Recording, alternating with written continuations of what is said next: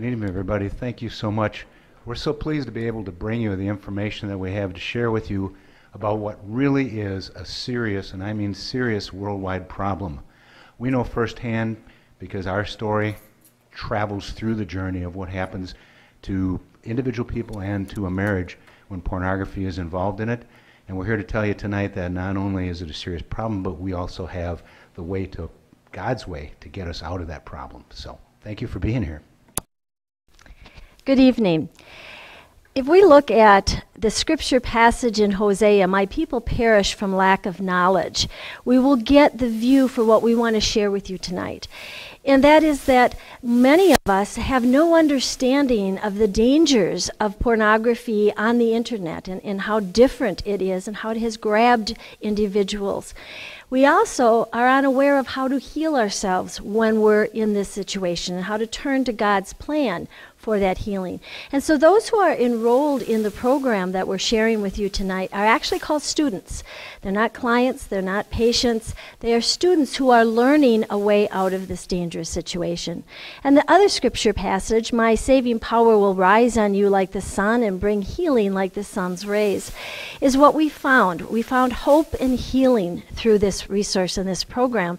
And so we took early retirement so we could volunteer to travel literally around the world to tell people about this amazing resource that helped us move out of this horrendous, horrible pornography addiction. So, moving on. When we look at what it is that we need to address, both in understanding the problem and finding healing with this, we found 4 words: to pray, to educate, to equip, and to encourage. So we want to compliment you for being here tonight to move into that step of education. But as we go, we need to start with the foundation, which is prayer. And so we turn to St. Monica and St. Augustine. As we know, St. Monica prayed for the conversion of her son, who was involved in very unhealthy sexual behaviors. And those prayers were answered. And so we ask St. Monica and St. Augustine, please teach us to pray. And then Our Lady of Good Help is the first approved apparition of Mary in North America, and it's very close to our center. And so our ministry has been consecrated by our bishop, Bishop David Ricken, to Our Lady of Good Help. And she appeared to a young woman, Adele Bryce, and told her, go out and teach in this wild country. Well, our country is very wild when it comes to our unhealthy sexual behavior. And so again, we are all being called to do the teaching. So please, Our Lady of Good Help, teach us to educate. And St. Joseph, he provided for that holy family. And so we ask him to teach us how to equip for the healing of families. And St. Rita, who prayed and encouraged her husband to change his lifestyle, we ask her to be our patron to teach us to encourage. And St. Michael the Archangel, we seek that he defend us in this battle, because this is a battle between good and evil. And so we begin, and it is time for all of us to pray, to educate, to equip, and to encourage one another in what is needed to overcome pornography. But let's start with understanding what is pornography. It's pictures or stories created with the direct intention of arousing lust in the viewer or reader. So when you see a book like 50 Shades of Grey move up to one of the best sellers, when it is filled with such vile, unhealthy sexual activities, we recognize it is not just print-based, but that especially women are finding this type of a book as something they want to read. Really tells us the dangerous state we are in as a culture. Now, pornography, according to the Catechism of the Catholic Church definition, says, pornography consists in removing real or simulated sexual acts from the intimacy of the partners in order to display them deliberately to third parties. It offends against chastity because it perverts the conjugal act, the intimate giving of spouses to each other. It does grave injury to the dignity of its participants, actors, vendors, the public, since each one becomes an object of base pleasure and illicit profit for others. It immerses all who are involved in the illusion of a fantasy world. It is a grave offense. Civil authorities should prevent the production and distribution of pornographic materials. So we move along and we look at this. Along with pornography comes all these other unhealthy sexual behaviors that are all interrelated and interconnected. So hooking up, one-night stands, phone sex, sexual chat rooms, sexting, masturbation. strip clubs, illicit massage and sex parlors, and many more.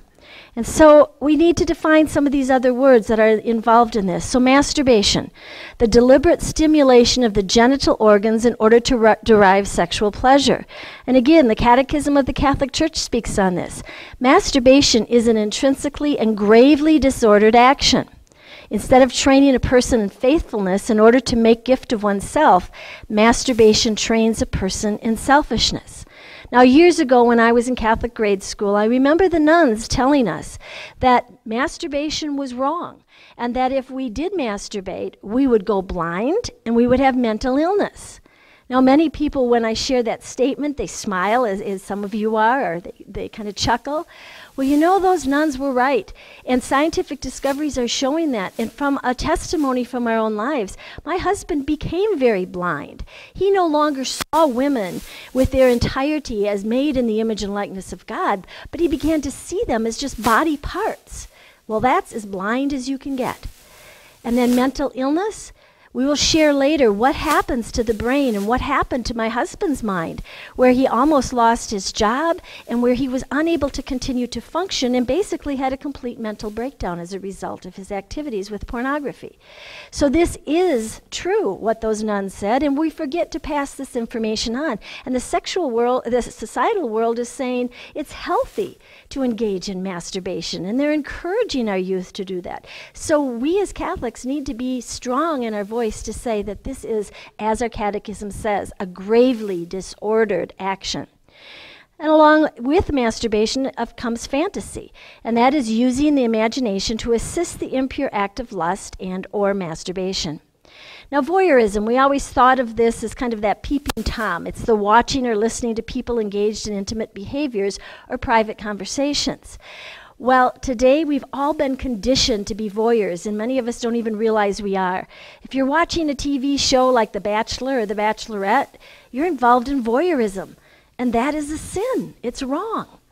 If we look at our movies and how in our movies we're engaged in viewing these intimate acts between people, and quite often they're people who aren't even married. So compounding the gravity of this. And now we have sexting and the sharing of images off our cell phones and our computers. The shamelessness that's occurring, flaunting the body without conscience, false notion of sexual freedom, and even to the point where, again, some kind of a TV show like Dancing with the Stars, all the provocative clothing that's being worn and the suggestive comments and acts. And for us to look at modesty. It is a virtue that protects the mystery of persons and their love. It encourages patience and moderation in loving relationships. Modesty is decency. It guides how one is to look at others, to dresses and behaviors, and that too is from the Catechism of the Catholic Church. Now, all of this leads into lust. And again, the Catechism says, lust is disordered desire for an inordinate enjoyment of sexual pleasure. Sexual pleasure is morally disordered when sought for itself, isolated from its procreative and unitive purposes. And so what we really need to do, if we look where we are at as a culture, our bishop said we need to reclaim the culture for Christ. So not only reclaim sexual health, but literally get involved to reclaim our culture for Jesus Christ. So we need to go back to the beginning, to Adam and Eve, and how they had a choice in the Garden of Eden. And they were either going to follow God's plan or listen to Satan. Well, we have the same choice today, to either follow God's plan or follow what the Satan is still trying to encourage us to do. So Satan is still using the apple. He can't be very creative. And you look at the image on our computers of an apple, and I wonder, is this just coincidence? Or is it becoming evil so very bold? But either way, we're still following that same story of seeking self-gratification. And in Genesis it says, a desire for self-gratification in our first human parents led to their downfall and sin. And it's continuing to lead to the downfall of us and to sin for all of us. Now, this age of the computer has really made the temptation of pornography a whole lot stronger, and it has changed how it affects individuals. So Bruce is going to share more on that. The thing about internet pornography that makes it so different is the intensity with which it hits, the ability of it to get into all of our homes.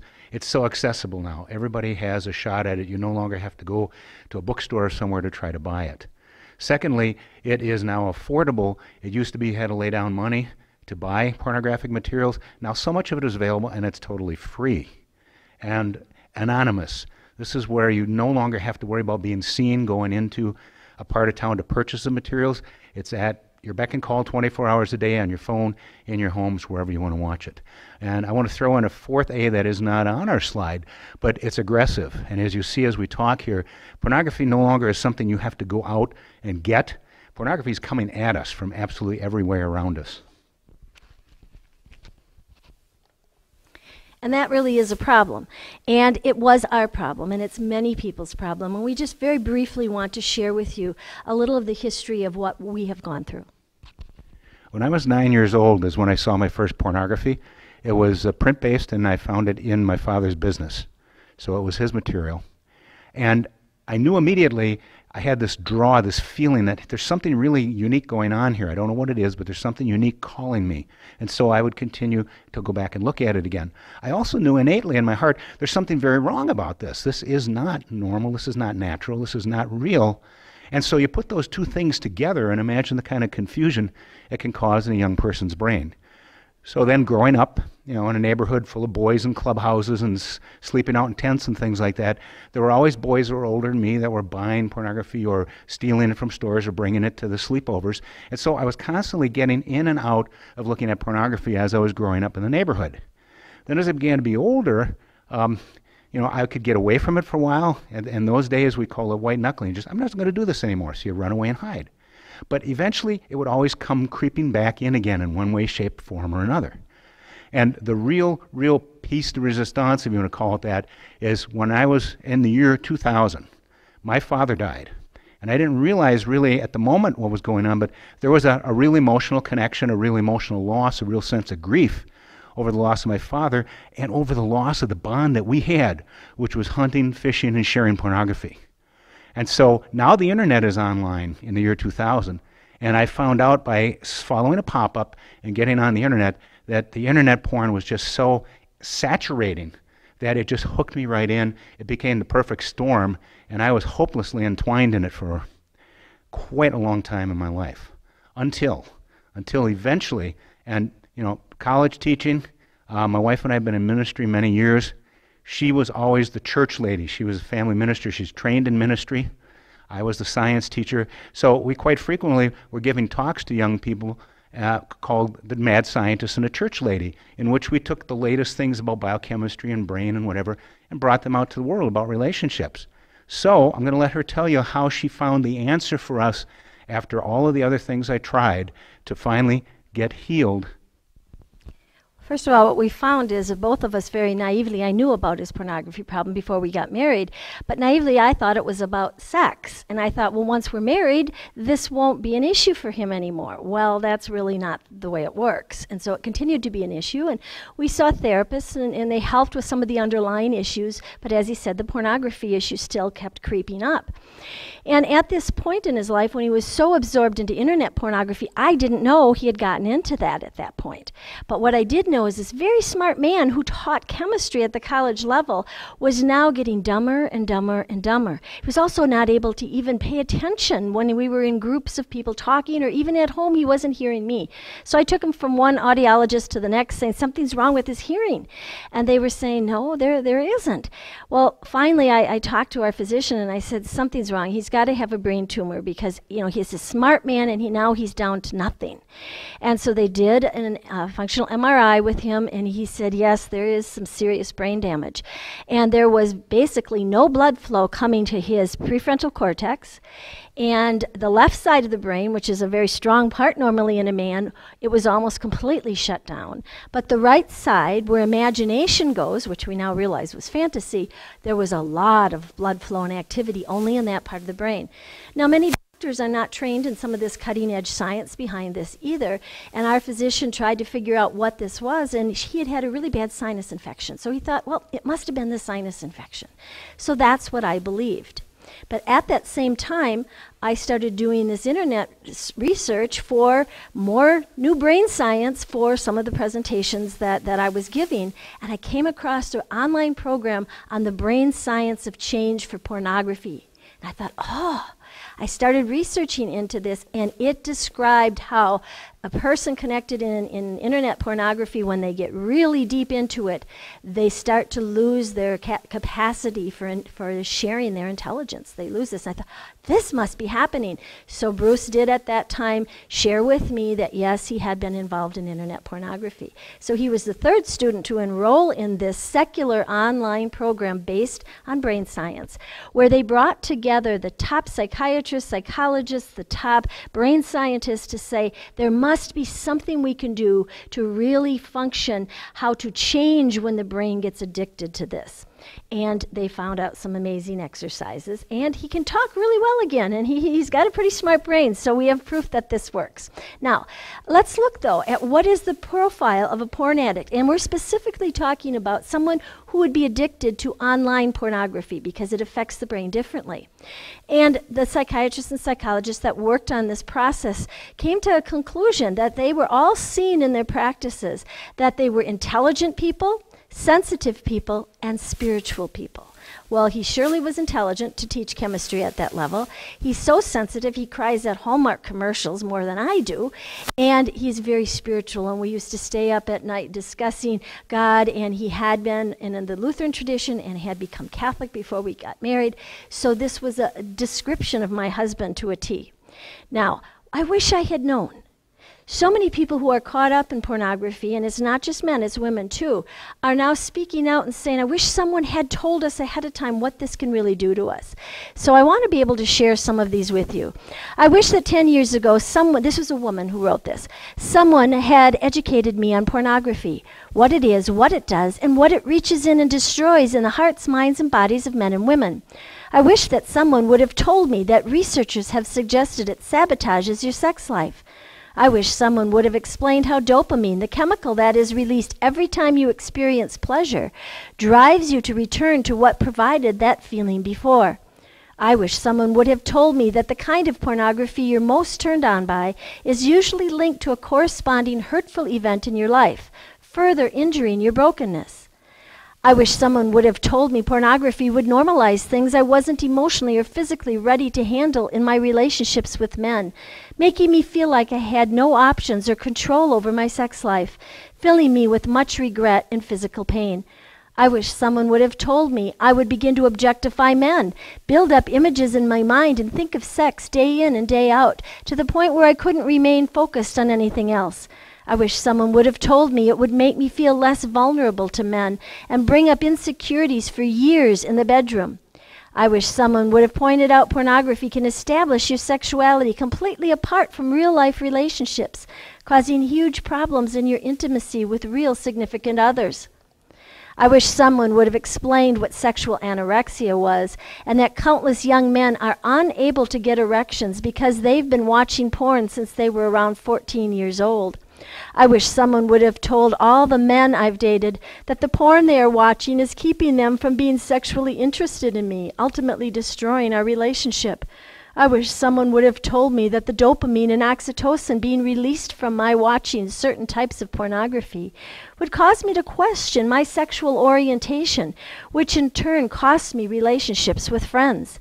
I wish someone would have told me it would subtly create a victim mentality in my mind, causing me to be even more sensitive than I already was to catcalls, whistles, and even sincere compliments. I wish someone would have talked about how women watch it too, so I wouldn't have had to spend years living under the shame that comes with being the only one and thinking there was something wrong with me. My I wish list is nowhere near complete either.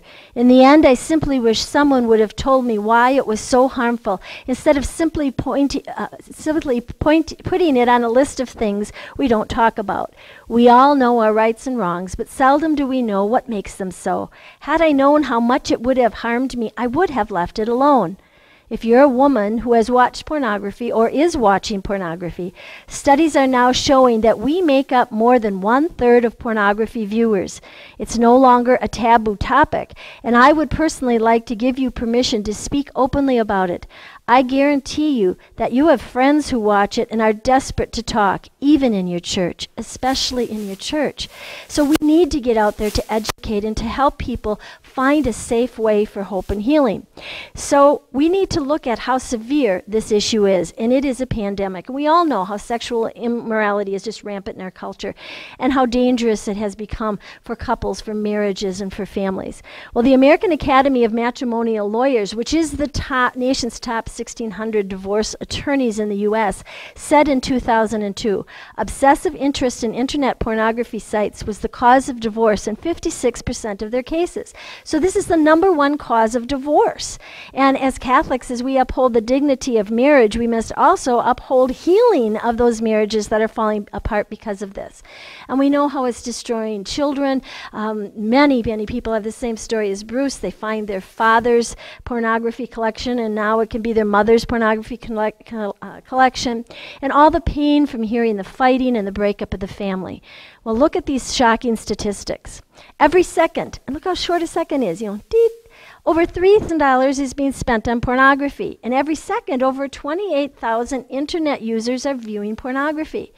Every second, 372 internet users are typing these adult search terms into the search engines looking for this. And every 39 minutes, a new pornographic video is being created in the United States. And that brings tears to my eyes. I apologize to all of you in the name of my country. A study in Australia showed there were over 500 adult novelty shops in 2003, and now that's grown to 900 in 2007. And you think, well, now people don't need to go there. They can get all this on the internet. Why would that exist? Well, it's because they've now expanded, besides the pornography, to the range of sex toys and erotic clothing and all kinds of paraphernalia. And so the whole industry of this has been booming and growing. Children in pornography getting hooked into this. 9 out of 10 children aged 8 to 16 have viewed pornography on the internet. And in most cases, these sites were first gotten on intentionally. Now, the average age for the first time of viewing is 8 to 11 years old. And 90% of boys and 70% of girls aged 13 to 14 have accessed sexually explicit content at least once. Now, the average American adolescent will view 14,000 sexual references on TV per year. And if you turn on the TV, you'll be exposed to 6.7 scenes with sexual content every hour. The largest consumer group of internet porn is 12 to 17-year-old children. 4 out of 5 16-year-olds regularly access pornography online. And the recent content analysis on some of the top-selling adult videos show over 3,000 verbal and physical aggressive acts in there. And on average, there's about 11 plus acts of either verbal or physical aggression on all of these. And to look at 48% of the 304 scenes that were analyzed contained verbal aggression, while more than 88% showed physical aggression. 72% of aggressive acts were perpetrated by men, and 94% of aggressive acts were committed against women. Just a few short years ago, if you went to rent a video someplace or a DVD, you'd see the covers of scantily clothed women. And they were very pornographic in the view, even in the front section, not the back section. That was purposefully doing that. Now if you go in, though, you're going to see images of a lot more violence and blood along with the scantily clothed women that are on these covers. Because we've escalated as a culture to need a bigger hit, kind of like when someone is becoming an alcoholic. They start with one beer and get a little buzz, but pretty soon they need a whole bottle of whiskey to get that same buzz. Well, what has happened as a culture is just the naked body or the provocative clothed body isn't enough to give a big enough hit anymore. We're too used to it. So now we need to get the adrenaline of some violence, something that scares us that goes along with it. 70% of 18 to 24-year-old men visit pornographic websites in a typical month, and 66% of men in their 20s and 30s say they're regular users of pornography. And the sad fact is that it's the same inside the church as it is outside the church. Over 50% of Christian men who go to Christian men events where these surveys are taken say that they are addicted to pornography, and over 20% of Christian women report being addicted themselves, reporting this. And 37% of pastors admit that cyber porn is a current struggle for them. Now, a survey of over 10,000 Christian men at a church event revealed that 53% of them said that they had used pornography in the last week. Another survey indicated that 40% of senior boys at a Catholic high school were using pornography on a regular basis, and 86% of college students said they had viewed pornography in the last year. Now, the statistics are again growing to show more and more women are getting involved in this. So 9.4 million women access adult pornography, and about 13% of them admit to accessing pornography while they're at work. And 1 out of 6 women grapples with addiction to pornography. 1 in 5 men and 1 in 8 women admit to viewing pornography at work, and the heaviest use is 9 a.m. to 5 p.m. When they're caught, they're fired, and many families are running into financial ruin as a result of that. Now, when there's so much free being given out into the internet, these statistics become very shocking, that the internet pornography industry is gaining more revenue than all of the top technology companies combined. Microsoft, Google, Amazon, eBay, Apple, Netflix, and Earthlink. All of their revenue is less than the revenue from the sales of pornography. U.S. porn revenue exceeds the combined revenues of ABC, CBS, and NBC. And this is the real shocking one. Porn revenue is larger than all the combined revenues of all U.S. professional football, baseball, and basketball franchises combined. This is huge. And again, the sad news that the United States is the top producer of internet porn. Now, from 2009 to 2012, more than 5,000 sexual assaults involved a child perpetrator raping or sexually assaulting another child.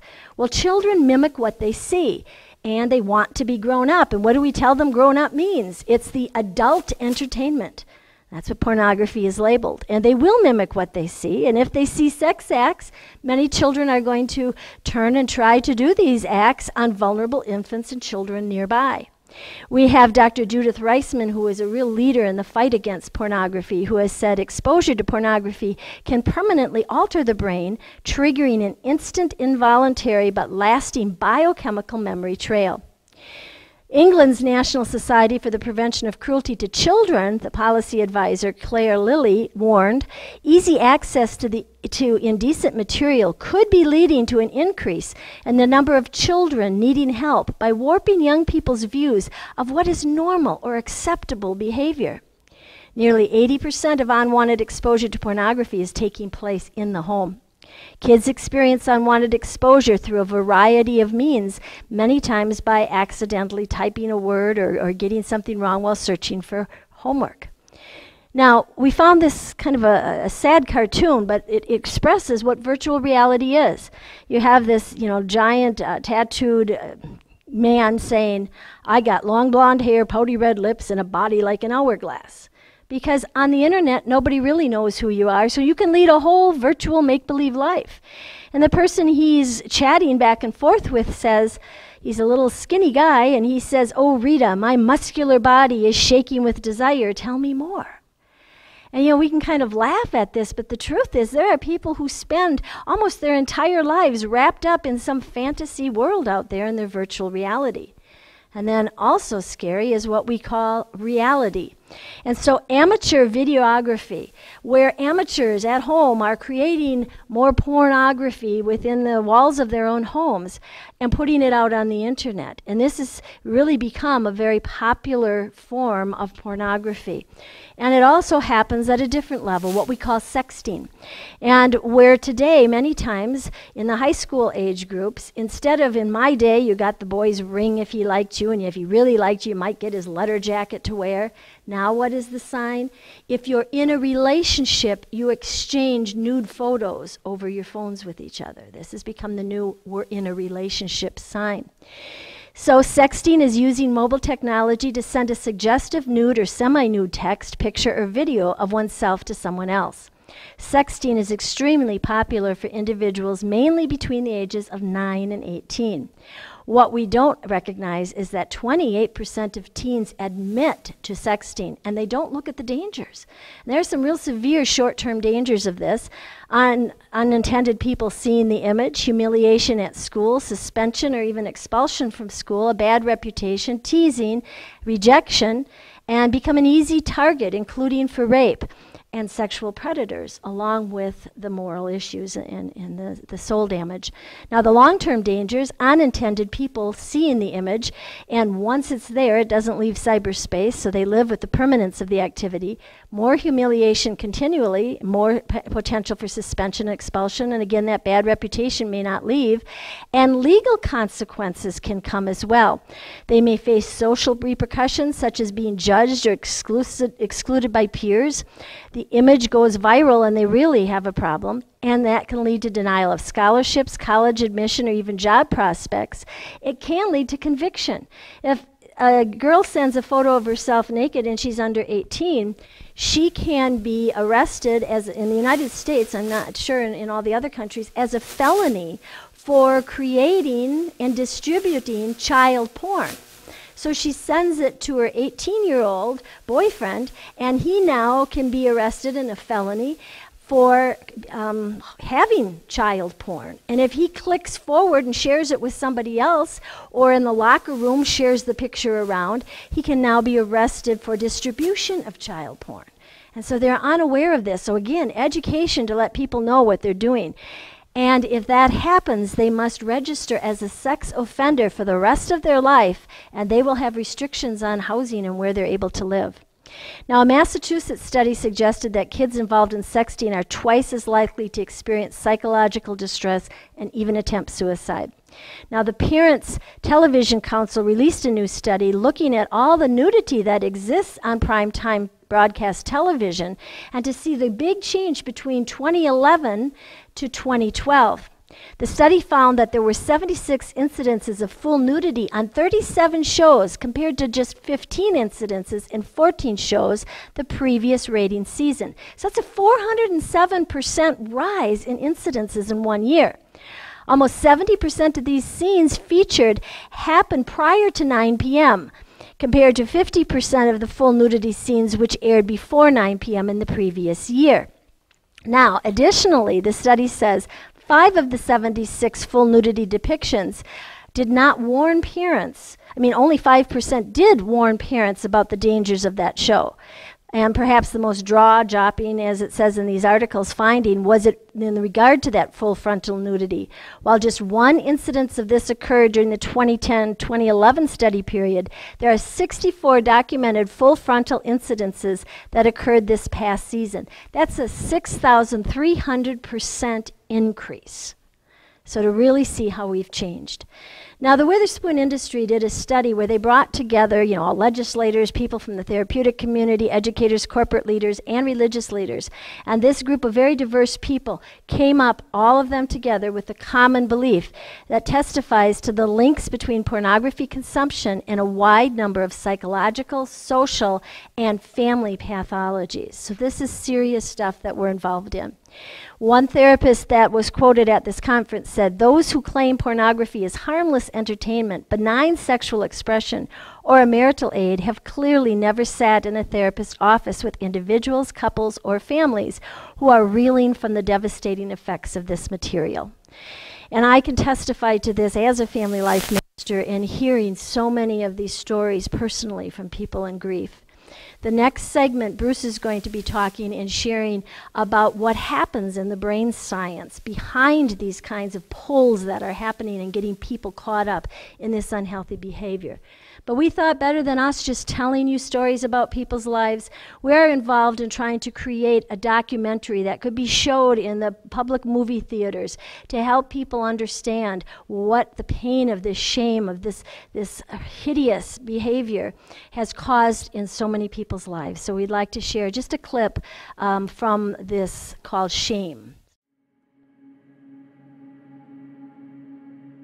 Average age now of exposure to pornography for children, it used to be 11, and it just keeps going down. We didn't even know that pornography was a part of his life when he was 6, 7, 8 years old. 12 years old, kids at school brought some stuff. It was super exciting. I didn't even know pornography existed. I didn't go looking for it. I was researching for a school project, and one of the videos was a porn video. The fact that it was forbidden made it more alluring. Years later, when I was married, the cravings for it came back. I started looking at it again, and that's when I became trapped in it. The understanding of what pornography is and the addictive nature really wasn't fully understood. It can really grab hold and be a difficult problem to overcome for anyone. I was extremely naive to what's out there. If you're not looking at pornography today, you're not aware of the level of violence and just demeaning, degrading imagery that's involved there. It promotes beliefs and values and ideas that run contrary to what healthy relationships require. It really kind of trivializes sex. It trivializes a real connection. Those expectations interfere with a healthy development of their sexual experience in marriage. I recognize the signs. If I go back into this behavior, it's going to ruin my marriage. It completely robs you of that ability to have a true and healthy relationship with another individual. It didn't take long for me to start to feel like David was not talking to me anymore. I think there's a lot of red flags, but when we're not educated about it, we don't really look for them. I didn't realize what was happening. I had no clue, no idea that there was an addiction present in my marriage. I started in that relationship with really high levels of self-esteem, self-worth, and I left completely hollowed out. All of a sudden, my eyes opened to what damage it did and what consequences my choices had. That was the first time that I had really come to grips with how big of a problem this was.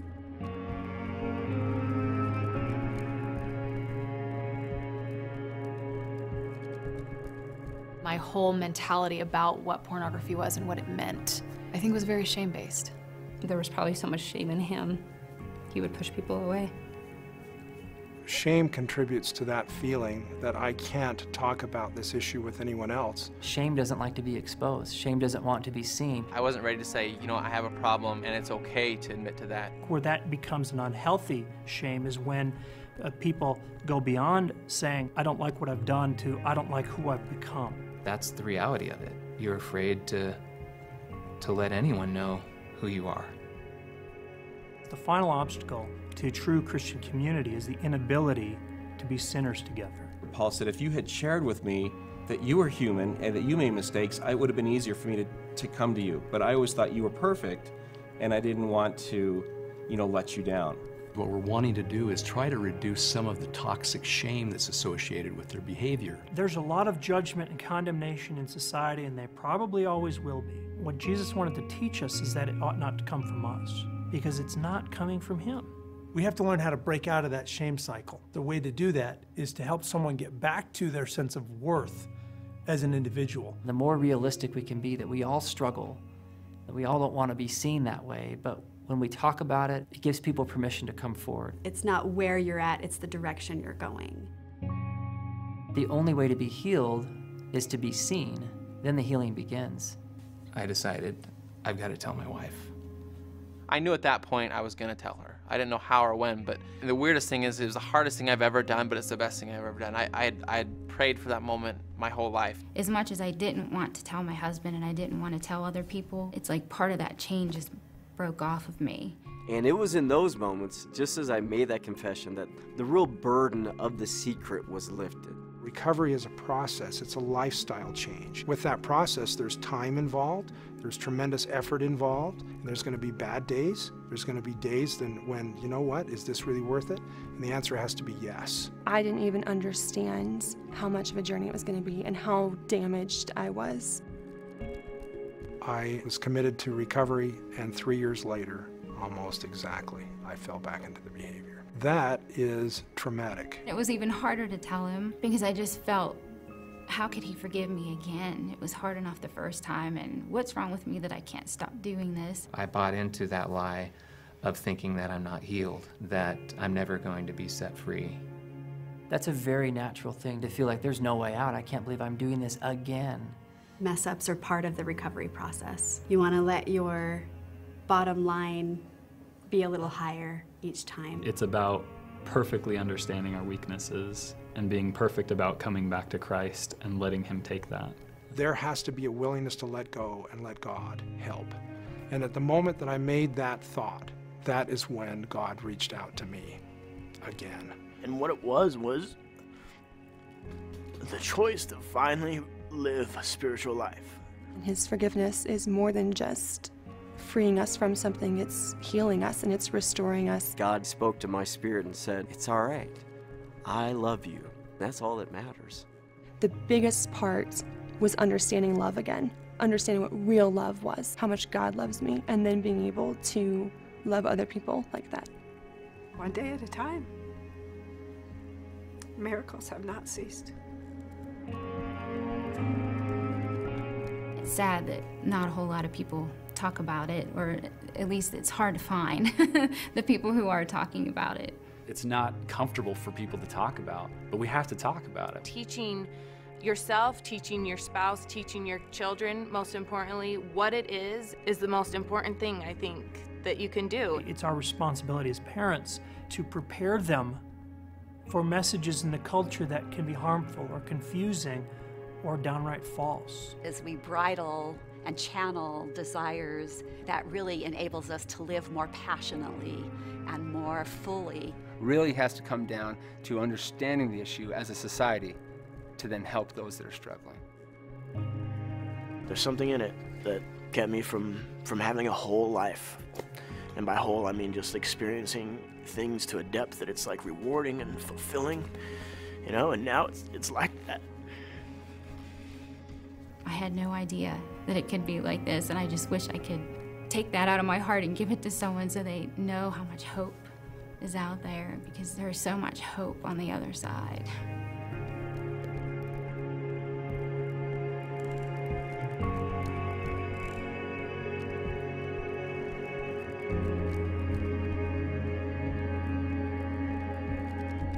And so when you watch that and you were able to see people who are now willing to step forward and speak about the pain in their lives, I'm so very proud of my husband for going public and sharing his story.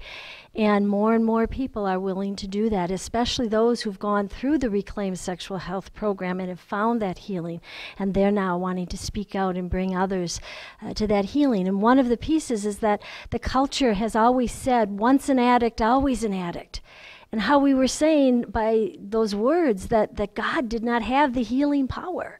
And so again, what do we need to do as a faith community but claim that healing power of Christ and help those who are struggling to find that healing? And so to understand how you go about that, you need to first understand what has happened to someone who's caught up. And so Bruce is going to share that.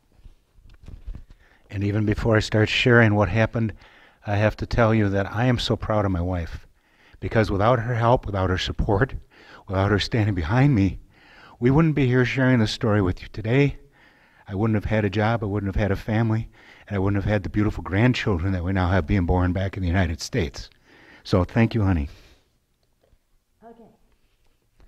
What is it really going on when a person gets hooked on pornography? This is what we want to talk a little bit about, what happens in your brain and in your head. Oh. Okay. The first step that usually takes is like what happened to me, curiosity. Okay, I see this. What is this? What's going on? And that curiosity sticks with you long enough to make you take a second look and perhaps a third look. And at that point, it becomes entertainment now. It's like, well, when I'm kind of bored and I don't know what's going on, I don't know what to do, I'm going to go back to that because I remember when I did that, it had this pull, it had this draw to me. Then it becomes at some point self-medication because you go into a mode quite frequently of masturbation, and at that point you're saying, you know what, I feel better. After I look at porn and after I masturbate, I get this kind of temporary relief from all the problems that have been going on in my life. And then it becomes a compulsion because now you say, every time I feel a little crazy or a little bit stressed or whatever, I got to go to the porn. That's what helped me last time. And then it goes eventually to a dependency where, you know, I know that the only way I'm going to feel better is if I start working with this pornography. That's my that's my medication that I take on a regular basis. And if you follow that pattern long enough, it will become addiction. And when it's an addiction, that means you get up in the morning, the first thing on your mind is the porn. You go to bed at night, the last thing on your mind, oh, I need this to go to sleep. If I watch the porn and masturbate, I'll get to sleep better tonight. And you no longer in your brain, you're no longer thinking about it anymore. It's totally subconscious, but in order to live, you're counting on this unhealthy sexual behavior. So we want to talk a little bit about, okay, what is it in this brain? Where's this brain science that's going on here? So we all have a limbic system. Limbic system is a part of our brain that's connected to motivation. God gave us this wonderful plan. He wanted us to be motivated individuals. He wanted us to have joy, enjoy life. He wanted us to, eventually find a spouse, raise a family. And of course, he wanted us to survive on a daily basis. So look for important things like food and water so we stay alive, and then shelter, and then to share that and become relational with other people. So the brain's kind of laid out in three basic functional layers. The reptilian brain, that's the basics, that's the function. That's, okay, my heart's here, I don't have to stop and think about it every time I take a breath. Takes care of the mechanical stuff. The limbic brain, like I said, is part of where God plugs in some of this motivational stuff in life to keep us going. And then the cortex, that's that beautiful part of the brain where we develop responsibility, we develop full understanding, we develop morality, and we develop a sense of what's right and wrong. So within the system, we have a couple of different spots that function, this upper portion of the brain picture that looks kind of like a worm-shaped thing. That's the whole connecting part we call the cingulate gyrus. What that does, that's a mediator that connects the limbic part of the brain over to the frontal cortex. Now, if everything's working well, there's a signal that gets kind of filtered through into the frontal cortex and then comes back again with good reason and good judgment back into that pleasure system, so that when the pleasure is being perceived, we're perceiving it for healthy reasons. Unfortunately, we bypass that frontal cortex, you'll see as we start to get more and more in depth into the process of addiction. And unfortunately for young people, that prefrontal cortex doesn't get all of its wiring and all of its connections completed until we reach at least our early 20s, and for many people their middle 20s. So our young people are at a disadvantage already because the wires aren't even fully connected for them to responsibly think about what it is that they're being called to do, or what the motivation is about, and what's giving them joy in life. So this gives you another look at it. We also have the temporal lobes shown on here, because what we're finding also is in the temporal lobes resides anger and aggression. And we're finding a lot more anger and aggression being tied into behavior with pornography and with pornographic addictions, because as Jeanne mentioned earlier, there are websites that are mixing the nudity along with violence, and that starts to trigger the portions of our brain that are violence and attack and aggression oriented. We found out with people even that have temporal lobe injuries that what happens is that they become kind of antisocial and more aggressive against people. So we know that there's an effect there. Within our brain, we have this little thing in the middle, like an almond. It's called the amygdala. That is our receiver. That's our sender of information. If you have a gut feeling, an emotion of some kind, the amygdala is what pushes out the alarm that says, I'm feeling something, something's going on here. And so it'll send that message out to a place in your body, in your brain, where dopamine is produced. It's an area called a VTA, ventral tegmental area, and it shoots out this dopamine. Dopamine's the motivating chemical. Okay, I'm feeling something, now I'm motivated to take action and do something with it. And then once that's registered, then the insula is the portion of the brain that actually kind of provides the joy in a normal, healthy brain, as God designed it. The joy is what's cranked out of that insula area once we've gone through that motivation cycle. And this gives you kind of another way of looking at it, a way of looking at it in a 3D view, because people looking at flat brains is kind of looking like a flat map of the world. You don't get the full picture of where things are residing, what's going on.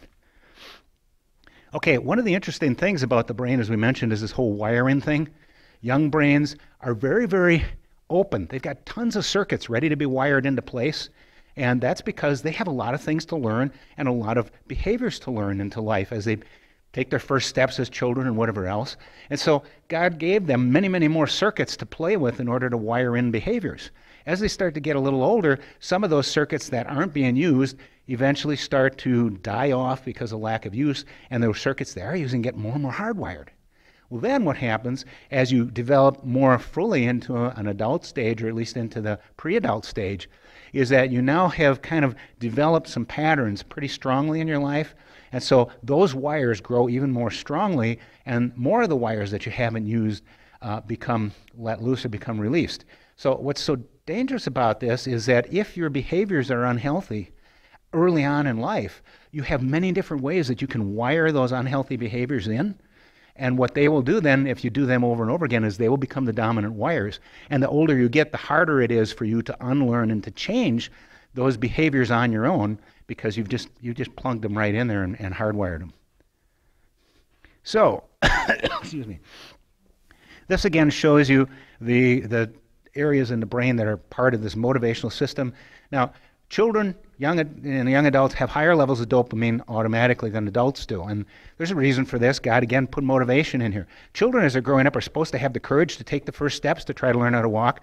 They're supposed to have motivation to start choosing foods that they like. You know, mom and dad say, do you want cereal or do you want a banana? Those kinds of things. We start to build them into a more independent behavior. So God gave them more of the motivating chemicals so that they don't just sit back and wait for things to happen, but they start to pursue things. And then they eventually pursue relationships and behaviors. So God wanted to get them out, get them moving, get them out of the house, get them outside to play, get them away from the Xbox. All the different kinds of motivations that young people need as they learn to be independent are all built in and hardwired into us. However, when that system gets hijacked, when they start to learn certain behaviors, and that's all that they use those motivational chemicals for, what they do is they sidetrack the ability to motivate in the proper areas. So when people talk about, you know, they got a 30, 40-year-old kid that's still attached to mom's apron strings and can't go away, we're starting to see and believe that part of that is due to the fact that the motivating behaviors that would have caused them to differentiate and become separate standalone adults were hijacked. All those chemicals were motivating them instead, running back and forth through this pleasure cycle with their behaviors, their unhealthy sexual behaviors. Now, communication, and then we'll talk just a little bit about how that works. In our form, we're communicating right now primarily by sound and sight. So if I talk, you have your ears, you listen. If you talk and ask me a question, I have my ears, I listen. Very simple wiring system that actually is pretty complicated underneath the radar and behind the screen. So how do brain cells communicate? How does all these messages get sent around inside of you? Well, we have these things called the neurons, the brain cells. There's two ends on them. One end is the pickup or the receiving end. The other end is the end that transmits on to the next level. And in that transmitter end, we come across an area called a synapse. A synapse is a gap before the next receiving area begins. So it's like my voice travels across space before it gets to your ears. The message in your body goes through little chemicals called neurotransmitters to come off of one nerve cell and become connected and received and perceived by the adjoining nerve cell. And this is the area where the dopamines and some of these chemicals we're going to be mentioning, this is where it functions. It functions in those gaps between the nerve cells. So a real quick example how this happens. When I was 5th grade, I was unfortunate enough to have my hand in the hinge side of a door when someone slammed it. And not only did they slam it and I experienced pain, but since the door was shut, I was stuck. So immediately a pain message went from my finger up to all the way up my spinal cord, into my brain, to the pain center saying, ouch, that hurts. Then my brain sends a message all the way back down my spinal cord out to my arm saying, well, then pull your hand out of there, right? But guess what? I can't because the door is shut. So another message goes back all the way up through my spinal cord into my brain saying, he can't move his hand. So then it becomes auditory. Help! Somebody let me out of here. And then somebody opens the door, and at that point, I now was free to take the trip to the hospital to have the end of my finger reattached because it actually was severed while I was pinched in that door. Talk about pain, but think of how quickly all of that could happen and be wired through our body. So the brain has a reward pathway that functions with neurons sending messages back and forth all the time also. We have, as we mentioned before, the VTA, where the dopamine is produced. The NA, the nucleus accumbens, is the place where it goes to, and then from there, the message is sent out, okay, what are we supposed to do next? What do we do with the motivation? Now notice at the front of this, we have that prefrontal cortex. That's where we're supposed to be filtering the message. Okay, I've got this motivation, I'm supposed to do something, but what am I supposed to do? Well, let's see, what does the 10 Commandments say? What does my Catholic faith say? What do all the other things I've learned in life say? And if that's wired in, we will get a choice to produce some kind of a healthy behavior when we go out and resolve the dopamine. However, what if it is that our prefrontal cortex isn't wired in yet because we're young? Then we don't have the ability to have that extra filter. So we'll just go as far as the dopamine says I need pleasure. Oh, I found this. This is pleasurable, whether it's the pornography or the unhealthy behavior.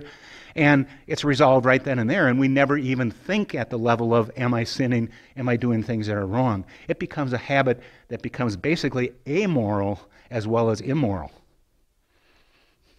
Well, what are the other chemicals that are involved? Besides that dopamine, we have something called norepinephrine, which is an adrenaline-based chemical that gives us the energy to pursue what we're motivated to do. So that gets the heart rate up, gets us going, so that we take the action that we're motivated to take. Also, what it does, which is one that people don't talk about a lot, is that it's a memory chemical. Whatever you are doing when you get a burst of norepinephrine in your brain will be remembered forever. The sights, the sounds. Now, God's plan, the very first time that you meet your future spouse, you remember the song you were dancing to, or you remember the picnic you had, the restaurant you ate at. All those things are part of your permanent memory, part of your record that you have together as a couple. God wanted it to be that way. But what if what you remember is porn? What if you're going up to receive the Holy Eucharist at church, and all of a sudden, in your image, in your mind, flashes a porn picture? It's totally out of control at that point, and you have no way of stopping it without practicing a whole lot of brain behavior, which is part of what we're going to be talking about here. And then lastly, the serotonin. Serotonin is why some people have to take Prozac. It helps calm the system down. It's the resolution of this drive and this energy that actually lets you experience the platitude and the joy and the solitude and excitement of what happens when you resolve these cravings that your body kicks out towards you. So what we're talking about here is the difference between righteous, translated right use, of our motivational and our chemical system, or wrong use, a use where the system is basically very self-dependent and very self-oriented. How do I resolve my dopamine cravings in my own way by myself? So how does a progression of addiction take place? It starts with that curiosity we mentioned before.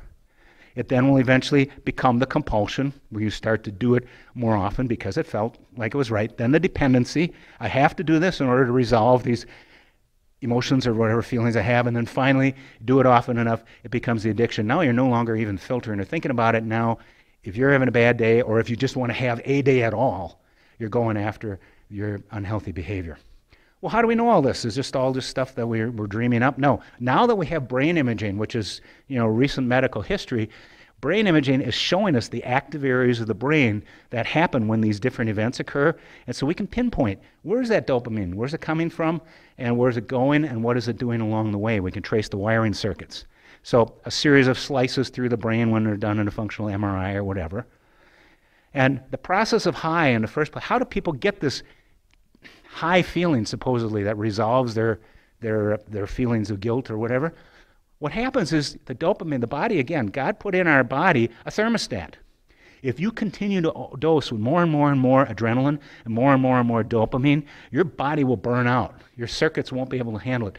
Your heart will die. All kinds of crazy things will happen physiologically. So God put in a thermostat. If you're starting to produce too much dopamine, God knows you can't have a whole lot of adrenaline. So what he does is the system is built to slow down the dopamine receptors so that not as much dopamine gets transferred to the next level to cause the production of the adrenaline. But you're bringing that dopamine out in massive doses because you have created this behavior, this unhealthy sexual behavior, porn, whatever it is. And so what's going to happen is all of that dopamine is just going to sit there and build up. And when it builds up, what it does is it creates the craving. So when we talk about addicts, someone who's, I got to have the next cigarette, I got to have my next drink, or I got to have my next dose of pornography, that craving comes from all of this unresolved dopamine that can't follow the proper channel to give you the adrenalines and then the serotonin to calm your life down. So how do we know where the dopamine goes in your brain? We do scans. On this slide, on the right-hand side of the slide as you see it, the left-hand side of the slide as you see it, the orange areas that look like a thunderstorm on the weather radar, those are the areas where the dopamine is being received in the brain. If you look at the right-hand side of your screen, where it looks like the storm is over and it's just kind of raining a little bit, those are the brains of the addict where the dopamine receptors have been literally shut down so that we don't get that overdose we were just talking about. But now we show a brain that's craving. even in the individual nerve cells themselves. On the top part of the screen, you see all the really heavy projected fingers coming out. What happens is the brain cell produces, kind of like a plant looking for roots, or putting down roots to find more water. The brain cells put out more axons, more connections, in order to wire themselves in for communication. The longer you use them, the thicker and heavier they grow, and the more connected. What they do is they start recruiting. They say, this circuit here, I don't have enough electricity flowing through here to get the high that I really need. So what I'm going to do is I'm going to plug some more wires in so that I'm sure that that message goes all the way through my body. Look at the normal one, the lower right-hand side of the screen, a normal number of axons, normal number of connections, thinner wiring, because that wiring is more diverse. It's not dedicated to just one behavior. So this is just kind of a look at actually our physiologically being able to see, to dissect and see what's going on in the brain of an addict. Now, a healthy brain, surface brain scan, all the pretty colors. And by the way, the front part of your brain is the top of the slide. What happens here is you see good blood flow, you see good resolution, good color temperature, because the brain is functioning healthily and normally. Look what happens when we take an addicted brain. In Wisconsin, we call that a cheesehead. It's like Swiss cheese. What you see is you see a bunch of openings in the brain that they're really not holes, but what they are is they're areas of inactivity. Those are areas where the blood flow is no longer proper, the chemistry is no longer proper. And so notice where the most of the holes are in that frontal cortex, because it's not just that if you don't have a frontal cortex you have problems. It's that if you are adult and you have a frontal cortex and you grow up, you still have problems once you start this addictive behavior, because the brain chemistry, the dopamine and the epinephrines, start to destroy that part of your brain. One of the beauties, though, is that we have scientists who are beginning to recognize the power of meditation. And in our home state of Wisconsin, they're doing a lot of studies there. And one of the things they've discovered is that the rosary is one of the best forms of meditation to bring blood flow back into those places. Excuse me. So in the child, the adolescent, the adults, the brains are still developing. And we kind of covered that pretty well, so we can just kind of move on with this one. Again, this is just this is a colored picture showing you the same things, showing you the development of the brain. And again, what I said, what's so serious about the addiction is that as the individual ages, it becomes less and less likely that they're going to be able to channel their behaviors off in new directions. The directions have been set, the path has been set, the channels have been cut, and the wiring is there. So teenage boys are the ones that are really extremely vulnerable. First of all, male brains in general are more visually oriented. Teenagers have got just an unbelievable sense of attuneness, and they've got all that dopamine motivating them, so away they go. The other thing is that because they're more visually oriented, they're also more sexually oriented, because men wear their genitals on the external part of their body, and so it's more feelable, more palpable to them that there are changes going on. So here's one that Jeanne, how you doing? No? Okay, Jeanne explains this very well, but what happens is that we found with studies that ejaculation patterns, once they begin, are very, very quickly hardwired. So if a masturbation pattern is started, a young adult or a teenager will start their psychosocial development at a very early age, and within 36 months of the first time that they masturbate and ejaculate, the pattern of arousal and behavior for them has been set. The wiring is laid in place. And so the arousal template now becomes masturbation rather than God's plan for what's going to happen to him as an adult. Okay, so the porn market knows this. Scientists don't work just on one side of the issue here. They've got their own scientists that do these brain studies and work on it. So they know the effect of addiction, and they know how to lure people into pornography. And because of those young brains, the 12 to 17-year-olds, it's not only that they're the highest users on the market just by age, it's also that they're the ones that are being targeted the most, because they know where to sell that stuff the best. So as we look at this, one of the things that we're discovering is happening is that the typical desire, say, of the male to go out and find that partner it isn't existing anymore because their arousal pattern has been set, and it's not for a real live person in front of them anymore. So they don't even desire it, and the sad part is the more involved they are at a younger age, sometimes it's that they can't even achieve a relationship if they would even begin one. And so this is very dangerous, and we have to look at that. It's like giving crack cocaine to a baby when you give pornography to a teenage boy, and you just know addiction is going to be pretty much almost guaranteed with that kind of process. So no wonder, as Bruce said, that's the target. And also these young men have 20 times the amount of testosterone bursting through their bodies, and that's the sex drive hormone. So that creates more and more desire, more and more unresolved dopamine going through their bodies. So they're just, it's the perfect storm, if they could call this perfect, for them. So it'd be like if you gave crack cocaine to a baby and then expected as the baby grew up to an adult, they would just wean themselves off of it. So these teens, they're getting all the drugs they need in the comfort of their own home, their cell phone, their computer, and their bedroom or whatever else. It's all right there for them. But what it's being given is fantasy and filth and gore, as we mentioned, and sexuality presented in a way that is not at all according to the way God intended us to have it presented. And then their self-medication comes literally from inside. They medicate themselves from the inside. Their drugs are their own drugs from internally. So when you get trapped in this world of puberty and you're trapped in this behavior, you're pretty much becoming addicted, and addicted perhaps for life. Part of what we're finding then is that this does trap, especially the male, into puberty. And so you hear women who are saying, my husband's my 5th child. You see TV shows and movies where they're always making that the guy's just too dumb to do anything.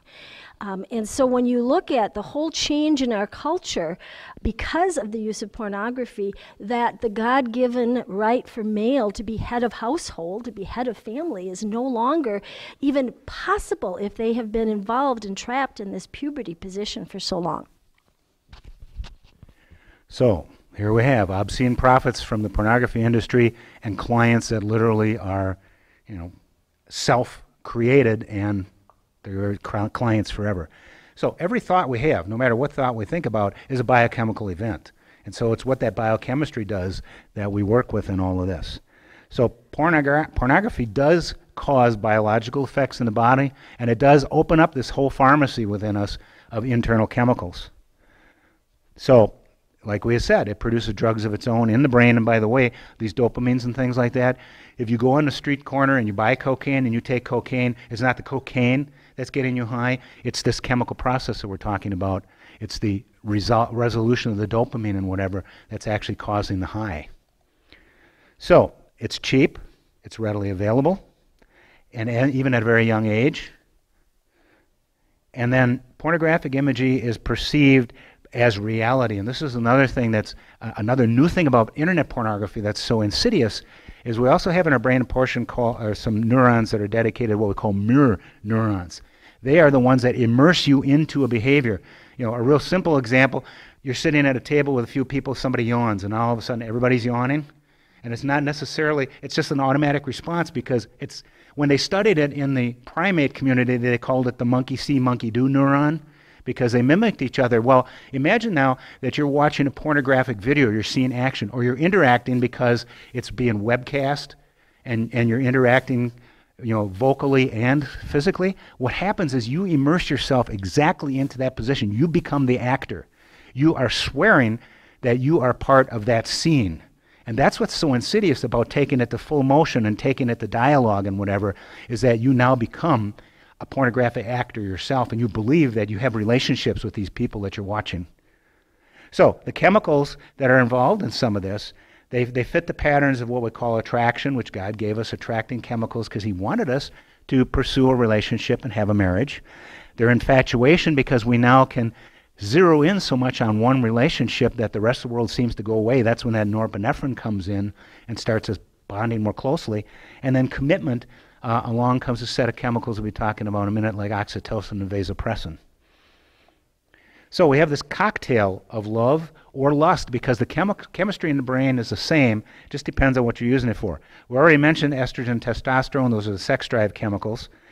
We talked about the dopamine, that gives us the pleasure, also gives us the motivation. We have the epinephrine, that is the adrenaline that makes us move. We have phenylethylamine, which is an excitement and happiness and euphoric type of medication or drug within our body, especially when we are in new love. And then the serotonin, the natural antidepressants that happen after we've experienced a relationship with our wife. And then and that can be, by the way, and then oxytocin is a bonding chemical. It can be bonding between mother and child. It can also be bonding between husband and wife. As soon as you start to touch physically, and especially if you enter into the marital embrace and have intercourse, large bursts of oxytocin are released between you. Every time the oxytocin is released, the bond between the two people gets stronger and stronger. And then we have the vasopressin, which is on the male side of the body. It's the commitment chemical. It's okay, I now have a wife.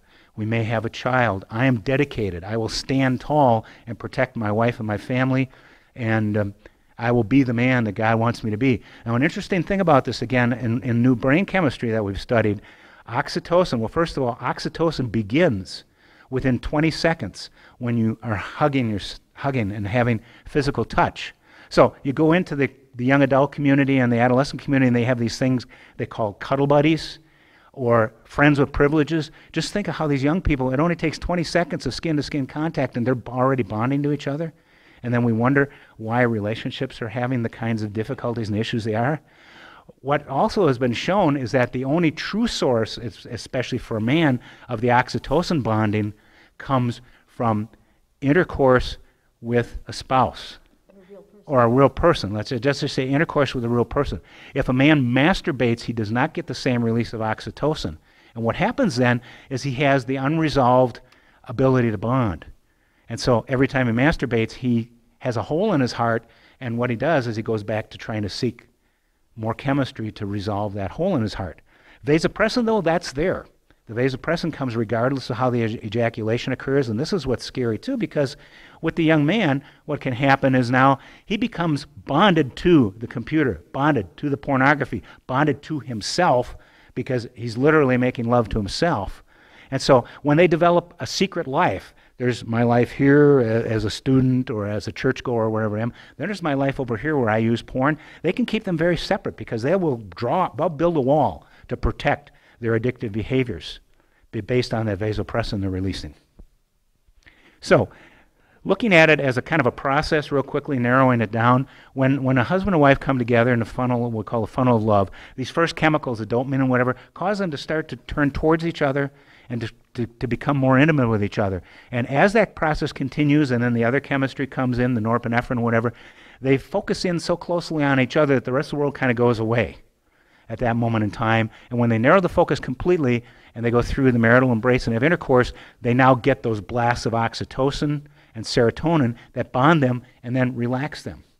And then after that point, when they start to move back out of the funnel at the bottom and back out into the world, they now are partners for life, 38 years now.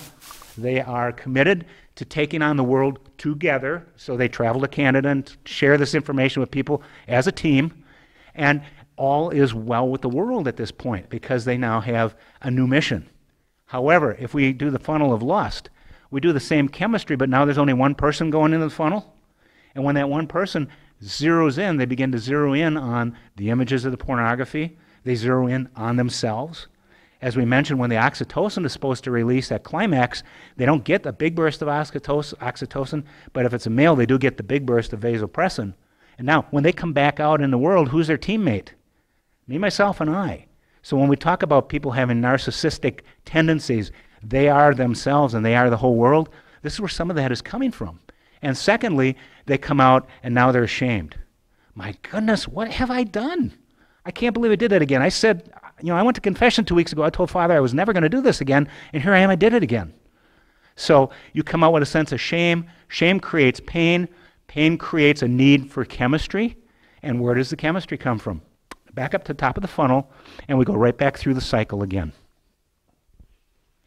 Now, it's really key to know that these things that are happening in our pleasure system throughout our body, these were designed by God, and He designed it so that these images of our spouse would be burned into our brains, and to really understand that the first time we were supposed to see the naked image of the opposite sex was to be on our wedding night, and that we would become addicted to our spouse in a very holy and healthy way.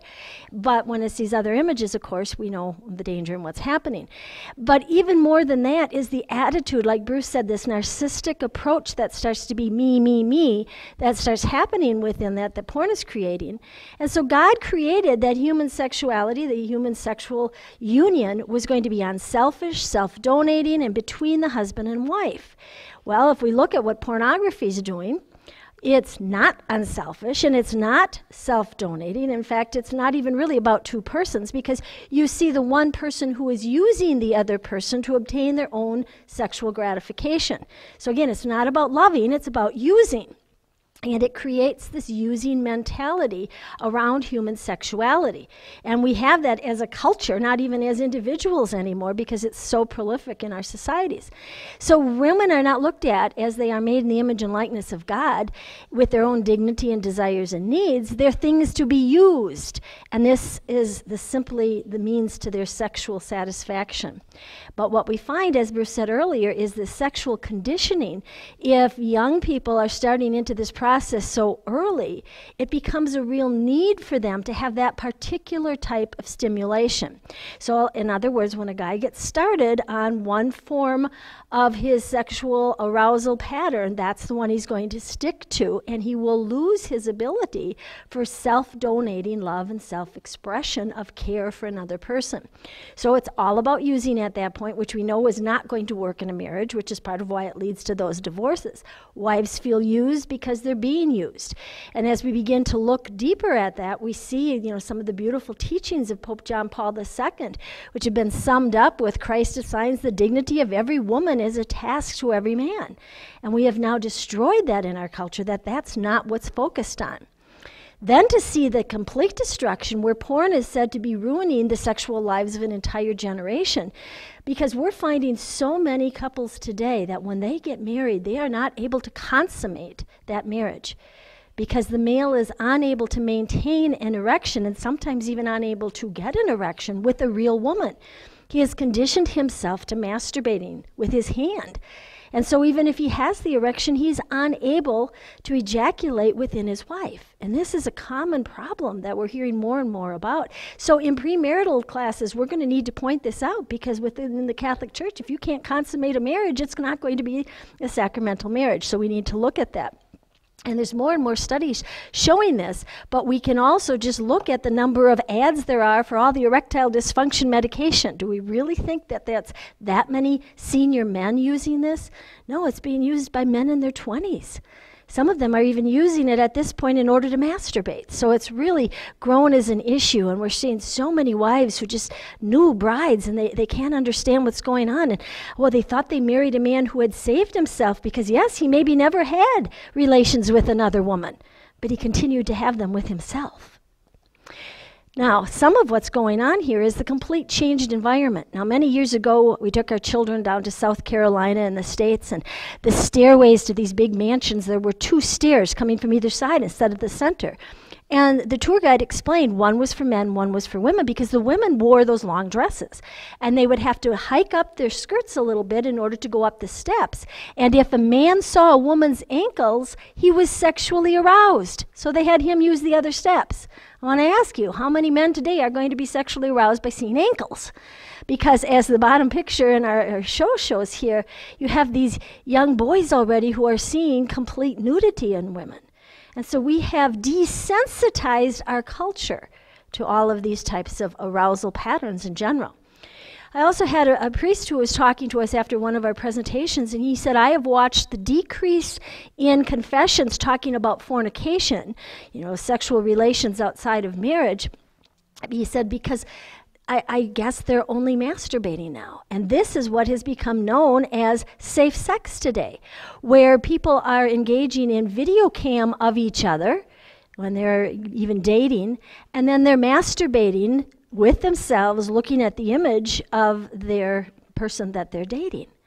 We see books that are out there all about, many books about the tools of self-pleasuring. In the States, generally our little family kind of drugstore has always been Walgreens. If you go into any Walgreens now in America, you're going to see right next to the sanitary pads for women who are menstruating will be a huge display of all the self-pleasuring tools and vibrators, etc., for women. It's become that mainstream that even the family corner drugstore is openly selling these types of information. Now, what's really going on, though? Okay, this is an interesting study that was done with animals. They took a male rat, a female rat that was in heat, put them together in a cage and let them breed. Now, after the breeding, there's a refractory time for men before they can have intercourse again. And what they did was they found out that after each successive mating, the refractory period became longer. However, when they switched up the rules, this time what they did is after a mating, they dropped a brand new female that was in heat in the cage with the same male. And what they found out was the refractory period went way, way down. You see the little graph we got here. The top graph where the time is getting longer and longer, that's same male, same female over and over again, longer and longer time span between mating. Look what happens, almost flatline with his sexual performance when he has new mates every time. And this is all based on what the brain discovers as novelty. Novelty is a great producer, a large producer of dopamine, and dopamine again gets this whole cycle started and gets it going. And so eventually what they found is that these rats would just keep mating until they were eventually exhausted. When we have showed or talked on this to large groups, and there's women will say, and often after us, that looked just like my husband, the couch potato. And again, the mentality of men now of being lazy and just because many of them have literally exhausted themselves staying up all night with the novelty of one more click, one more click, one more click in multiple masturbation acts. Now there's something called the Coolidge effect, and we tend to know a little bit too much about President Coolidge and his wife and their relationship, that they were touring a farm once, as the story goes, and they were touring separately. And Mrs. Coolidge saw how this rooster was continually mating, and she said, does that happen all the time? And they said, oh yes. She said, make sure you point that out to President Coolidge when he comes around. And so when President Coolidge came there, they said, Mrs. Coolidge wanted us to point out to you how this rooster is continually mating. And he looked and he said, I have one question. Is it always the same hen? And they said, oh no, it's always different hens. He said, tell that to Mrs. Coolidge. So it became known as the Coolidge effect of the novelty. And this is what creates this automatic response to novel mates, more and more and more. It's also what is at the foundation of why some people get into a habit of one-night stands, maybe the habit of what they call addicted to love. You like that new burst of energy for the new relationship, but after a short time, you start to lose those chemicals and you're no longer interested in that person because you want that fresh new feeling. And so we look at that and to see how the dopamine levels are almost the same with the second rat as the first rat, and to understand again, we're not saying we're rats, but there are similar behaviors because we all have these limbic systems that are shared by all mammals. But God gave us as humans that more rational cerebral cortex, so we're not supposed to be living out of that base limbic system, but too often pornography triggers us into that. So really it's an addiction to novel pixels. And when I work with wives whose husbands are addicted to pornography and they're thinking maybe I wasn't pretty enough, maybe I wasn't, and they're all worried about that, to be able to say it's the novelty that they're attracted to. And to really help to separate that can help the wife to be able to heal her own wounds, to really understand much more in depth some of the things Bruce was able to shortly share tonight with you on this information. And to really realize that the strongest natural blast of dopamine available is sexual stimulation and orgasm. And the greatest sense of peace will come if that's with your spouse. If not, you're doing, as Bruce said, expanding that craving. So a question I'd have for you, just kind of a simple thing, if I could offer you right now a plate with some neat chocolate cake on it or celery, which one do you crave? Which one would you prefer? I would presume it's going to be the chocolate cake. Why? Because you get a lot more dopamine eating chocolate than you do eating celery. Not so much in with celery. So we really look at the change that occurs within our own desires for something like that. And to see the extreme, and again, I'm not saying we're monkeys, but to look at the extreme, that monkeys will actually pay to see female monkey bottoms on a TV screen and give up eating. They'll hand their food away if they have this chance to do this. So that limbic brain system is what's really focusing and promoting this type of behavior. And so we have that part in our brain that says, go for it, regardless of consequences. So when you say, what was he thinking? He wasn't thinking. That's the problem. And again, this image is showing the natural amount of those dopamine receptors that Bruce said, compared to the decreased number once you move into that addiction cycle. And again, seeing this declining dopamine receptors that lead us into addiction. That is the foundational effort for addiction.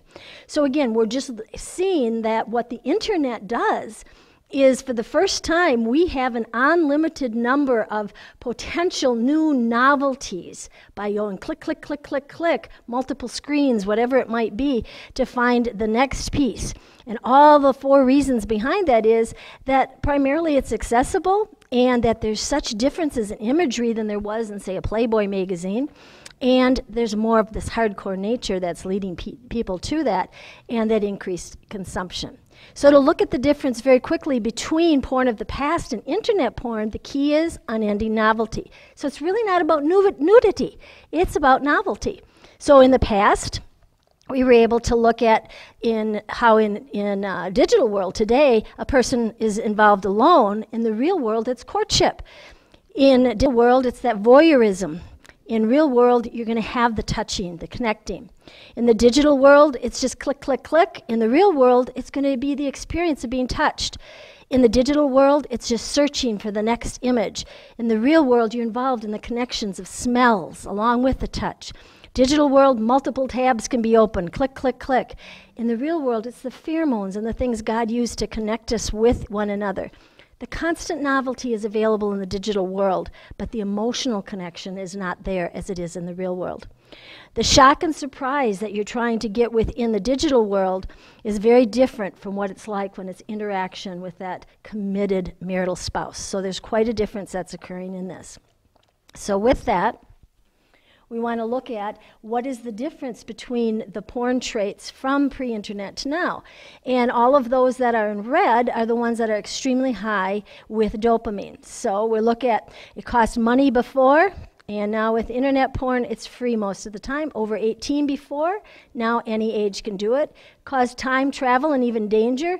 Now it's available 24/7, takes seconds, and you can do it in your home. Before, it used to be you were weird if you used pornography. Now we have high school boys saying, if I admit I don't, they think I'm weird. It was limited in the past, now unlimited, limited in the past, unlimited when it comes to the types of porn and the variety, and even the types per session, unlimited now, where before it was, you had it very limited. So the novelty, again, very limited in the past, unlimited now. How many different things you could do in one time was very unlimited. Now you can keep going. Rarely, if ever, were you searching for something else while you were holding your Playboy magazine. Now you're constantly looking for something else. The violation of expectations. So many people who say, I never thought I'd get into looking at same-sex pornography. I never thought I'd move into child pornography. But now they're doing this all the time. And so this escalation to the extreme didn't happen that often in the past, and now it's almost guaranteed that it's going to eventually get to that. So again, right now we have the internet that's waiting for us. And we even are so bold with this, or Satan has become so bold, that we're even naming some of these superstores the lion's den, and we look at 1 Peter 5, verse 7. Your opponent, the devil, is prowling around like a roaring lion looking for someone to devour, and he has been devouring. And internet is really exploiting so much more than just sexual desire. We see the concerns that there are even perhaps with how contraceptive use has affected some of this. And again, I'm not saying we're monkeys, but to look at that limbic brain system that we share, and how there was a monkey named Lionel who had 3 mates. And he was very loyal to them. They put one of those on hormonal contraceptives, and he stopped relating to her. They put the second one on hormonal contraceptives, and he stopped relating to her. They put the third on hormonal contraceptives, and he stopped relating to her and started to just have indiscriminate sexual relations with any of the other females that were on the island. Then they put all the females on the island on hormonal contraceptives, and what they found is he began to violently rape and masturbate to the point that he hurt himself. They took them all off of the hormonal contraceptives, and he went back to being very faithful to his 3 mates. So you look at that and you wonder, what effect have we had? Especially if the spouse is now on hormonal contraceptives and she's not ovulating, and so she's not giving off that type of sexual energy. But her husband's co-worker isn't on hormonal contraceptives and she's ovulating. And what effect does that have on any forms of desire he starts to build towards her? So there's a lot more for us to figure out on all this. There are many symptoms and there's one cause. You know, that impotency, and in the beginning it's not for porn, it's just for real people. And then that masturbation starts to have less and less satisfaction. And then that distress leads to an escalation in searching for more. So that's when the violent images, because those adrenalines, the fight or flight adrenalines, can be compounded. And so today there's something that's been labeled as goregasm, where they're masturbating, having orgasms based on gore along with the nudity. And so these morphine porn tastes that don't match their sexual orientation, and severe worsening of social anxiety. Remember where I said Bruce couldn't even function in family gatherings, much less societal at that point when he was heavy into this. Then that growing erectile dysfunction becomes even with extreme porn, and you begin to see more and more destruction. So there's spouse pain and parent pain and child pain that goes along when a family is caught up with one of, or the other or both of parents who are caught up into this. And there's such a staggering growth in this porn use. And the traditional resources of therapists are not equipped for this new onslaught of what internet technology does. In fact, a 2008 survey of marriage and family therapists said that they were not trained to deal with this type of porn addiction. And most reported that they had not even received much training at all in this. And so what we've had is people who've known from the church perspective to say this is wrong. So you just need to, engage in more willpower and say white knuckling. Just don't do it. Pray harder. But what happens is as they slip, you run into where they begin to say God wasn't listening to my prayers, and they begin to believe they can never get out of this addiction. And that leads again to that avoidance cycle, and they fall right back into it. And that addictive cycle brings that shame. And then they feel like they're doomed, and then suicide is on the rise. So we need to look deeper at what's next.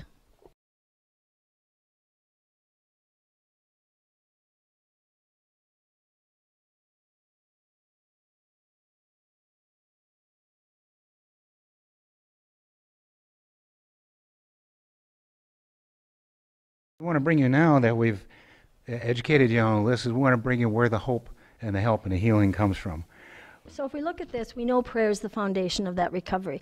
And so we do need to have that approach in the confessional, and to be able to have Holy Communion, Eucharistic adoration, prayers to the Blessed Virgin Mary and the angels and the saints, asking for heavenly intercession, and the usage of the sacramentals.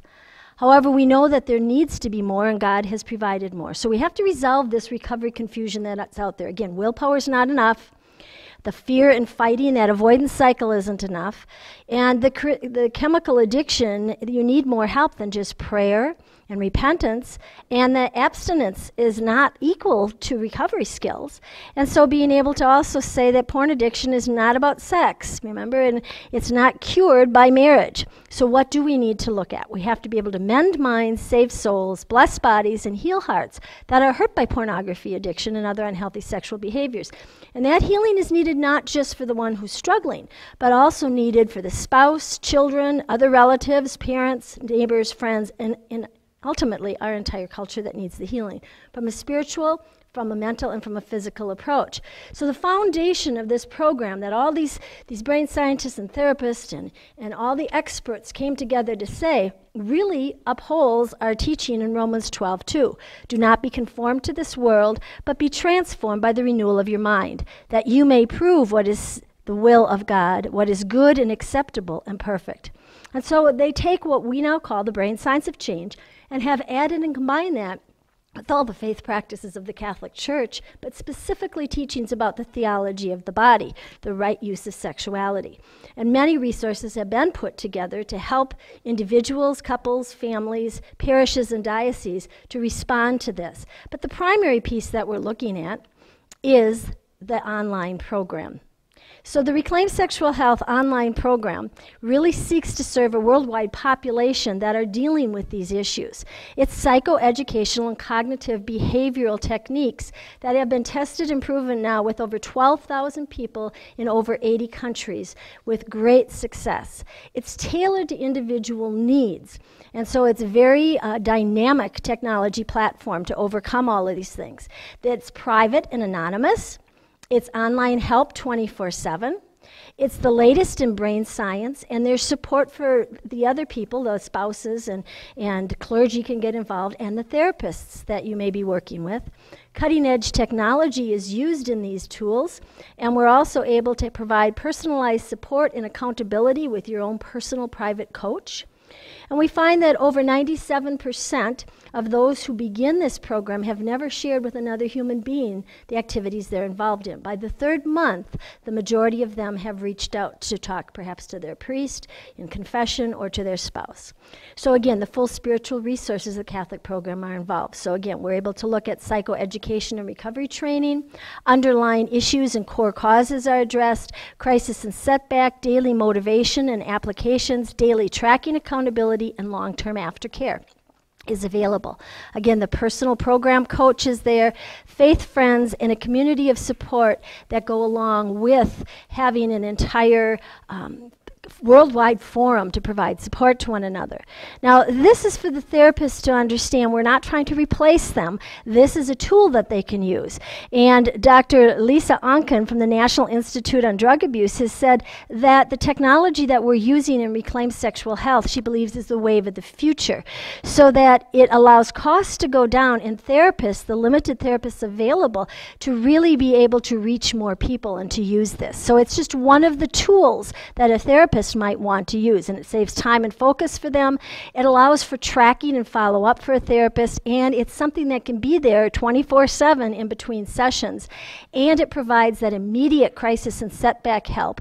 It can also work well with a 12-step or group therapy program, and it provides the long-term continuing care, and the therapist can also use this to reach more people. And many people do not need to have a therapist with this because the internet is a lot different than the other print-based had been, that it can also not have underlying causes but just caught up in that technology, which though then causes additional problems for the person, so they may need in the future. It's based on some multimedia video training, and these training modules go sequentially to teach them all the steps they need, and in between them are all these exercises that create the brain science of change. And it's very important. First time through, Bruce only did the videos. He didn't do the exercises, no change in behavior. Once he did his homework and did the exercises, he did make the changes in his brain. We're going to just share with you a little bit about what is in one of the modules. And this is the one on explaining some of the Church's teachings on healthy sexual behavior. The Catechism of the Catholic Church says, "Sexuality affects all aspects of the human person." There's a very important question to ask when it comes to sexual health. Am I expressing God's love through my body? The Bible shows us that intimacy is not meant to be just a preservation of the species, as in the case of animals. Our sexuality is a calling to reflect the image and likeness of God, which is love. God's love is free, total, faithful, and fruitful. Masturbation, fornication, adultery, intentional sterilized sex, homosexual acts do not image God's free, total, faithful, and fruitful love. In order to understand healthy sexuality, we must learn the true meaning of our bodies as God intended in the beginning. There is so much suffering we could avoid if we only understood God's plan for our bodies. Many people today are genuinely confused about the meaning of life, human relationships, and sexuality. Pope John Paul II responded to this confusion by offering a collection of teachings on the human body and human sexuality, human relationships, marriage and celibacy, or the single life. These teachings are called the Theology of the Body. It has much to say about human sexuality, but it's fundamentally a teaching on human relationships and how these relationships are a reflection of God's inner life. The Theology of the Body is much more than a book or a collection of teachings from papal audiences. It's the Catholic vision of what it means to be a human person made in the image and likeness of God. It conveys the ancient truths of the faith in a new, accessible, and relatable way, explaining the relationship between the body and the soul, man and woman, and the human person and God. So you can begin to see that these are the types of modules that we have within this program. So in the program, you're going to learn about God's plan for sexuality. And then also within this program, we have many modules that deal specifically with the brain science behind pornography addiction, some of which Bruce just touched the surface on this information. And then specifically, how do you overcome this masturbation arousal pattern and this masturbation pattern that has been established? And to understand sex addiction in all its facets, not just pornography, but if you're involved in any other unhealthy sexual behavior, how this program trains you and teaches you how to change your brain so you can move into the healthy processes that God planned. And so when we look at the life of Jesus and we look at the scriptures and church teaching, in the program as Bruce took it as a secular program, it was all based on this science that was being discovered and on the therapist's perceptions of what was needed. And as we brought together top theologians and wonderful scholars in the Catholic teaching, we were able to see how beautifully the science and the faith were able to mesh and come together. And one of those we wanted to share with you has to do with an exercise that we teach people that we call Face It, Replace It, Connect. And when we looked at that exercise, we were able to see this is exactly what Jesus did. You know, Jesus was tempted, just like we are tempted by the evil one. But the key was he knew his identity. You know, he'd had those words in his time of baptism with John the Baptist. This is my beloved Son in whom I am well pleased. So we need people to recognize they are made in the image and likeness of God, and they are a child of God. Not to say, hi, I'm Bruce, I'm a sex addict. No, I'm Bruce, a child of God, and I struggle with sex addiction, a big difference. And so with that knowledge, he was able to face it, replace it, and connect. And so we teach those who are enrolled in this program how that works. And here's the example. One of the greatest examples of confronting and answering your fears is found in the New Testament, in Luke chapter 4. Jesus of Nazareth had been fasting in the wilderness for 40 days. He was physically tired, weak, and vulnerable. Of course, this is when the tempter chose to attack him. Jesus, you're hungry and exhausted. Look at that stone over there on the ground. Doesn't it look like a loaf of bread? Give in to your appetite. Use your power to transform the stone and relieve your hunger pains. Confronted with this temptation, one of us would probably close our eyes, grit our teeth, and attempt to force the thought of bread out of our mind. I won't think about bread. I won't.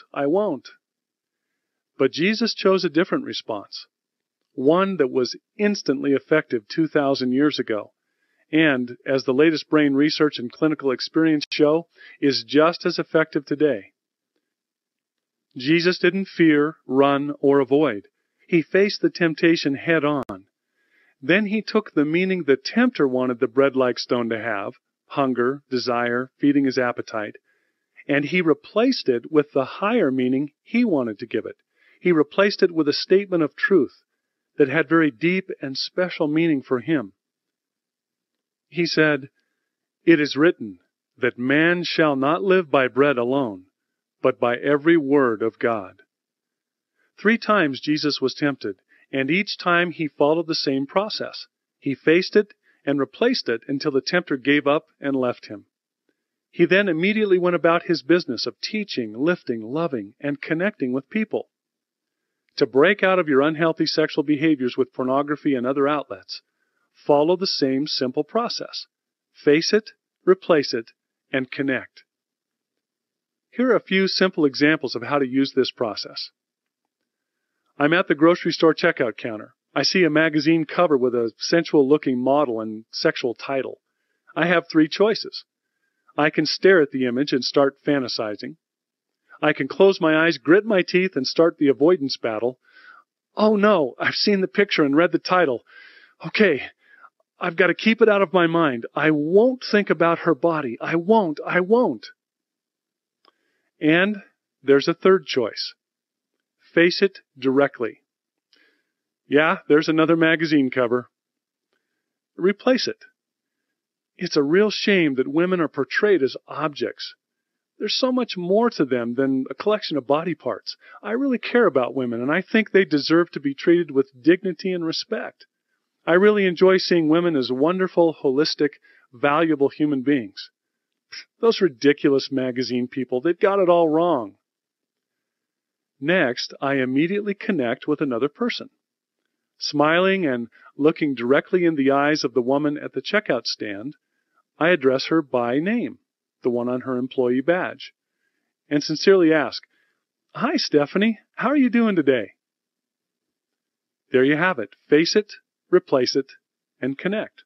Many exercises where people are going to be doing what we call these FRC, replace it, connect practices until it becomes automatic for them. Kind of like if you learn to play a song on the piano and you practice and you practice, you practice till you can actually play that.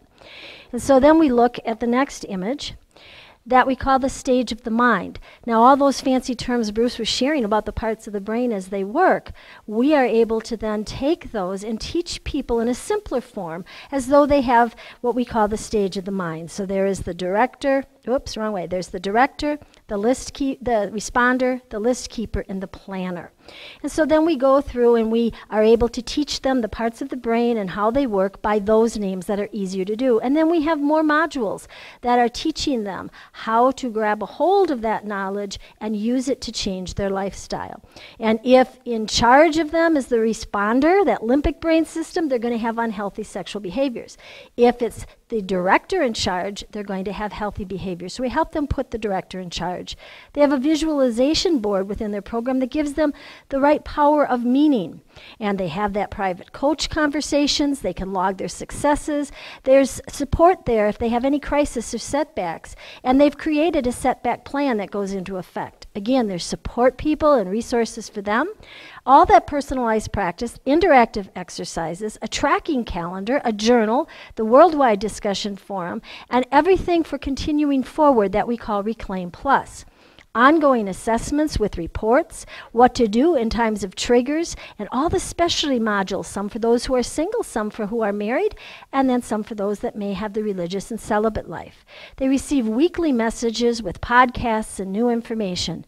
So what it is pulling together all the faith practices of the Catholic Church, specifically theology of the body, with the brain science, and you have RECLAiM Sexual Health. And we're able to then say with Sirach, go not after your lusts, but keep your desires in check. It's time to stop sweeping this problem under the rug, and we all have to get involved in this battle. So please help us spread the word about RECLAiM Sexual Health. And you're able to join in this great endeavor to become a connected clergy member and congregation. You could become a faith friend on our program.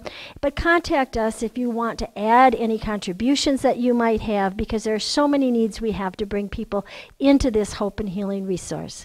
We've worked out arrangements with Covenant Eyes, so if you want to try out that accountability software, you can type in RECLAiM and get a 30-day free trial to see if you'd like that.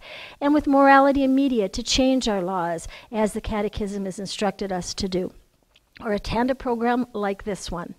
Please give us your email, go to RECLAiMSexualHealth.com and get involved and ask us questions and see what's coming next, like Proclaim Sexual Health for the prevention of getting involved in this.